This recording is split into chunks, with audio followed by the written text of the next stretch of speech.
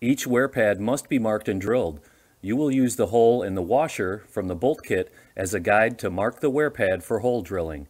It is important to use the recommended drill bit.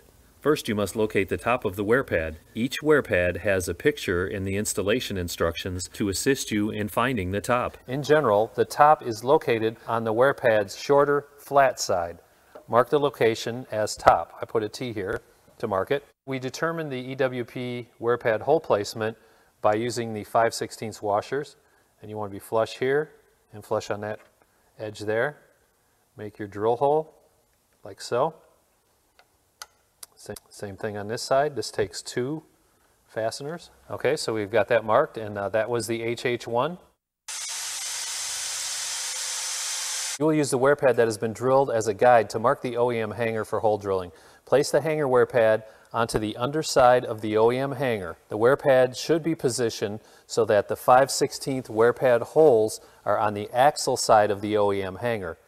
Also make sure that the wear pad is in the center of the width of the hanger. The gap should be even on both sides.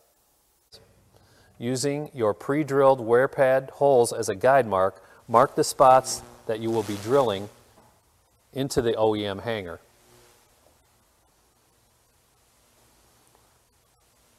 Remove and set aside the hanger wear pad until bolt installation.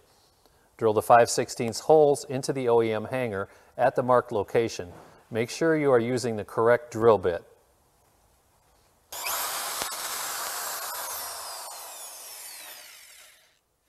Place the wear pad onto the underside of the OEM hanger and line up both holes. Hold the wear pad in place. Place the 5/16 washer on the wear pad over the drilled hole. Put the threads of the bolt through the flat washer, then the wear pad, then the OEM hanger. Make sure that the flat washer is directly on the wear pad. Same for the second hole.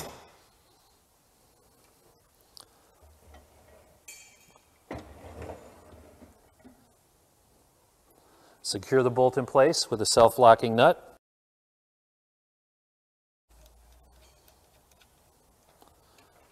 And repeat for the second bolt.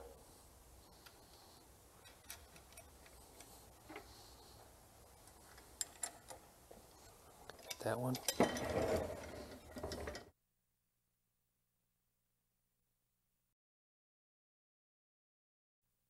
So here's the proper installation of the wear pad for the HH1.